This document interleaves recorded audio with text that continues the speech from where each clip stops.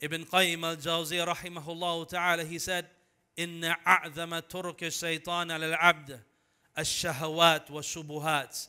Indeed, the most severest path of the shaitan, the devil, upon the slave of Allah tabaraka wa ta'ala is to make that slave follow his desires and to make that slave fall into the doubtful affairs, the affairs that are not certain with that individual.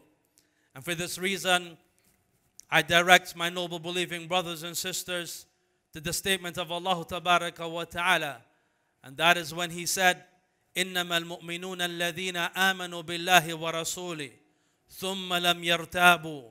And indeed, the true believers, the believers that are true in Iman, are those that believe in Allah and they believe in the Messenger of Allah. They believe in everything that Allah tabaraka wa ta'ala revealed in His book. Everything that He commanded, they follow it. And everything that He forbade, they stay away from it. And they understand that Allah tabaraka wa ta'ala has sent a messenger, Muhammad sallallahu alayhi wa sallam. And everything that He commanded, we follow it. Because that is what is good for the human being. And that is what is good for that person's stay in this life. And similarly, the person's ending. And similarly, the person's stay in his grave. And similarly, the standing of that person before the one that created him, tabaraka wa ta'ala. So we follow the Prophet sallallahu alaihi wasallam in everything that he has commanded. And everything that he has forbade us from, we stay away from it. Because this is what Allah tabaraka wa ta'ala sent him with. He sent him with revelation and guidance and direction for the human being. So Ibn Qayyim al-Jawziyya rahimahullah ta'ala, he said, وَأَمَّا الشَّهَوَاتِ فَهِيَ تُفْسِدُ الصَّبْرِ. As for an individual following his desires, then it causes that individual to lose patience.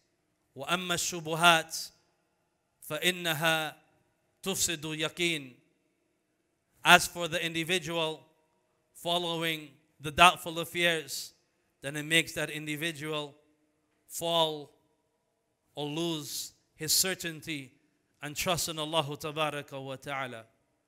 My noble believing brothers and sisters, you have to find yourselves. Time is running out. You're getting older. Life is not going to last forever. You're getting weaker. Your faculties are decreasing. You have to take time to find yourselves. You have to take time to study the religion of purity, the way of cleanliness, the way of truthfulness, the way of guidance and direction. You have to bring your hearts to life. You have to start learning how to pray your salah. You have to start learning how to worship Allah in the way that He has commanded you to worship Him. You have to stop being dependent upon other human beings and learn to be dependent upon Allah and learn to seek help from Allah and understand that if it is that you develop this in your lives and your hearts, that nothing is going to overcome you. Nothing is going to conquer you. Because you are going to have certainty in Allah. And you are going to have certainty in Islam. And you are going to have certainty in the Sunnah. You are going to remove the doubts that are placed in your hearts from the evil callers that we are surrounded by in multitudes in every community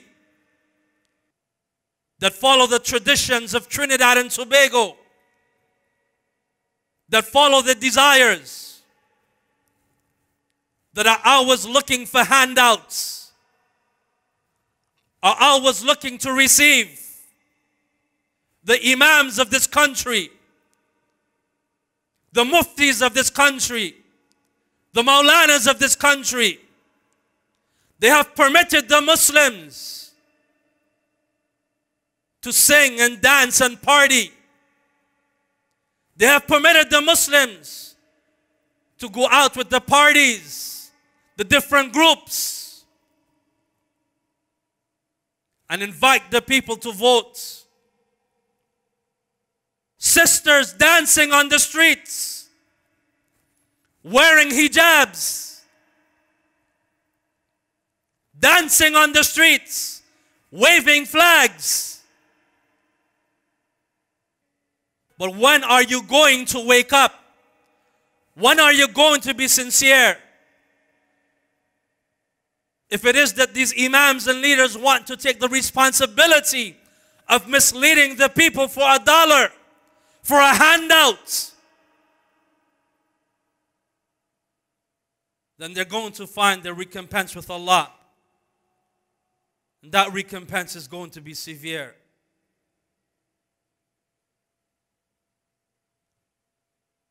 What is going to be your excuse on the day of standing, O Abdullah? What are you going to say when it is that you join sometimes and you laugh and have fun? You see our brothers and sisters disobedient, and you follow the traditions of the people by laughing. And there is no hatred in your heart for this evil deed. My noble brothers and sisters, Allah Tabaraka wa Ta'ala informed us in His book, إِن يَنْصُرُكُمُ اللَّهُ فَلَا غَالِبَ لَكُمْ. And if it is that Allah Tabaraka wa Ta'ala aids you, then who is going to overcome you? If it is that the Lord of the worlds, the one who has created you and created everything that you see, the one that is responsible for your sustenance, the one that is responsible for you waking up in the morning, the one that is responsible for the rain and the sun, the one that is responsible for your food and your family, the one that is responsible for your hearts. If it is that He aids you, then who is going to overcome you? وَإِن يَخْذُلْكُمْ فَمَنْ ذَا الَّذِي يَنْصُرُكُمْ مِنْ بَعْدِي. And if it is that Allah Tabaraka wa Ta'ala forsakes you, then who is there to aid you after Him? Who is there to aid you after Allah? This is why Allah the Mighty and the Majestic, He said next, وَعَلَى اللَّهِ فَلْيَتَوَكَّلِ الْمُؤْمِنُونَ. And it is upon Allah whom the true believers put all of their trust. Not upon political parties, not upon human beings. The people of true Iman, they put their trust upon Allah. As we had mentioned the earlier verse, إِنَّمَا الْمُؤْمِنُونَ الَّذِينَ آمَنُوا بِاللَّهِ وَرَسُولِهِ. And indeed, the mu'minun, the true believers, are those people who believe in Allah and His Messenger Muhammad sallallahu alayhi wa sallam. ثُمَّ لَمْ يَرْتَابُوا. And they do not have doubts as it relates to their iman and their faith. They do not have doubts in what was revealed to them in the Quran and what was shown to them by the Messenger of Allah sallallahu alayhi wa sallam. أُولَٰئِكَ هُمُ الصَّادِقُونَ. These are the ones that are truthful in their iman. How is it that we can be individuals that are fooled so easily? The population of Muslims in this country is approximately 13%. And the population of human beings that live upon this country is more than 1 million people, which means that equates to the Muslims being more than 130,000 Muslims. More than 130,000 Muslims. And how is it that Allah Tabaraka wa Ta'ala can aid us?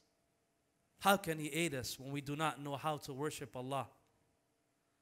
Over 130,000 Muslims, and I'm guaranteeing you, I am guaranteeing you that more than 100,000 Muslims of that 130, which is just an average that I'm giving you in terms of numbers, they do not know how to pray their salah, which they pray 5 times a day.